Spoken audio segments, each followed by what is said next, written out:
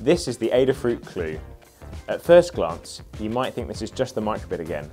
After all, it's exactly the same size and shape as a microbit. It has two buttons on the front, the same edge connector at the bottom, and the same USB and JST connector on the back. But there's a lot more going on as well. For outputs, the CLUE has a high-resolution TFT display screen, perfect for graphics and text.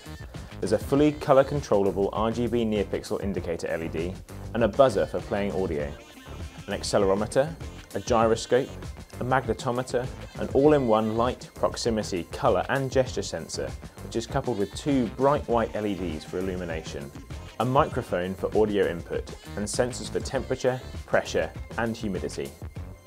The CLUE has a powerful processor, great for running complex programs, and with 2 MB of extra internal flash storage, there's plenty of room for storing data, images, and even audio files.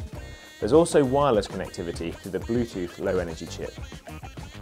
The CLUE currently has support for programming with CircuitPython or in C with the Arduino IDE, and software can be really easily uploaded via the USB connection.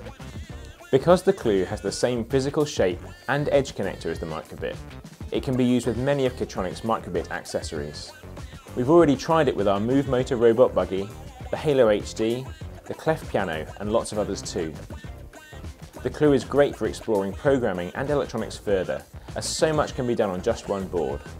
And if that isn't enough, there's even a Stemma QT connector for adding more sensors, motor controllers or displays over I2C.